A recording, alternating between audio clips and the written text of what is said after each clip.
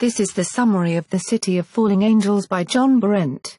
The author of the record-breaking bestseller Midnight in the Garden of Good and Evil unveils the enigmatic Venice as only he can.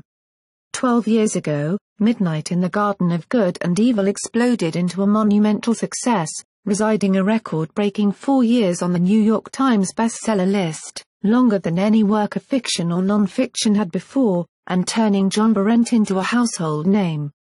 The City of Falling Angels is Berendt's first book since Midnight, and it immediately reminds one what all the fuss was about. Turning to the magic, mystery, and decadence of Venice, Berendt gradually reveals the truth behind a sensational fire that in 1996 destroyed the historic Venice Opera House. Encountering a rich cast of characters, Berendt tells a tale full of atmosphere and surprise as the stories build, one after the other, ultimately coming together to portray a world as finely drawn as a still life painting.